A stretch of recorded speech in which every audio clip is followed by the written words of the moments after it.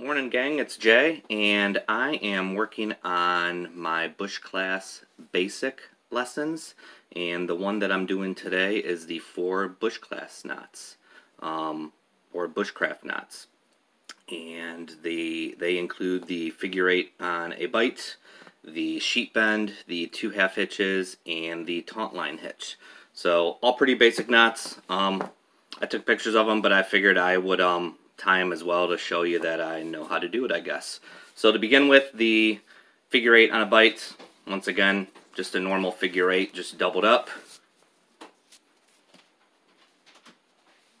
Got it, put it on a bite. Obviously for rock climbing you would do a rewoven figure 8, which ends up looking the exact same way for putting on your harness, but great, super strong knot, large and easy to undo. So even after it's put under a load and loosened back up, it comes undone really easily.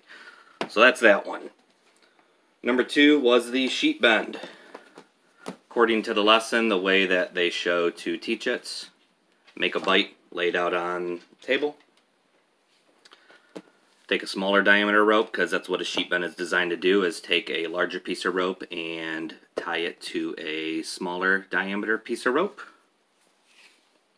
So here, we're just going to make our bite, come up underneath the loop, go underneath both sections, come back around to go back through, but you're going to go underneath that first section there. Then you're just going to pull it tight, pull everything through, nice and snug like.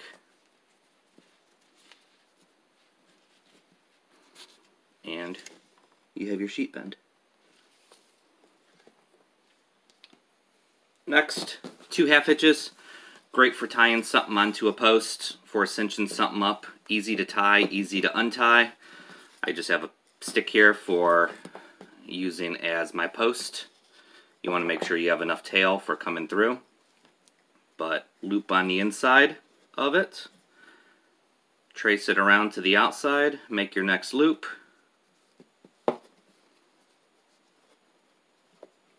Tighten her all up.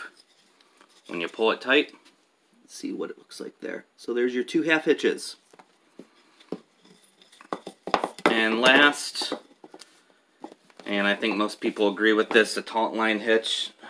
Best use for this in the world is staking out your guy lines on your tent or your tarp. I know I use this all the time on mine. So you're starting it off just like your 2 half hitches. Once again, make sure you have enough tail. You're coming underneath on the inside of the loop once, inside of the loop twice.